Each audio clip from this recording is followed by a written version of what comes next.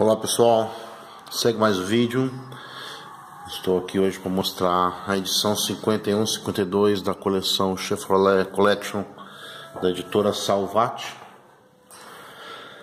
Mostrar aqui a edição 51 com Chevrolet Chevette SL 1976.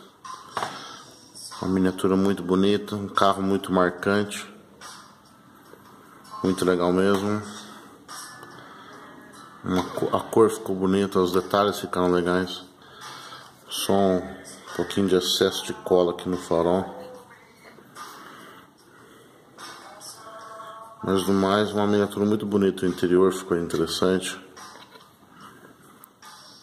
Tá aí a edição 52, mais um Chevrolet 3100. Apesar da quantidade desse carro, tanto nessa coleção como carros inesquecíveis da planeta de Agostini, essa miniatura ficou muito bonita. Ficou os detalhes bem bonitos, a cor ficou bonita.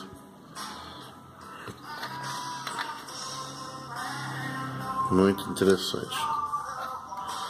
Tá aí, uma picape muito bonita. Eu estou na expectativa da edição 53 e 54. A 53 é um Ômega Suprema 96 e a 54 vai ser uma Chevy 88. Principalmente o Ômega, né? O Ômega Suprema é muito lindo. Aproveitando esse vídeo, vou mostrar um presente do meu amigo Setembro, lá de Paraisópolis, Minas Gerais, que é um bloco de motor do Chevette. Na verdade é um porta-canetas, claro, mas muito lindo. Esse aqui foi um brinde para funcionários da GM, na década final dos anos 80 por 90.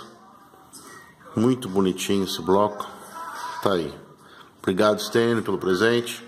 Vai para a coleção.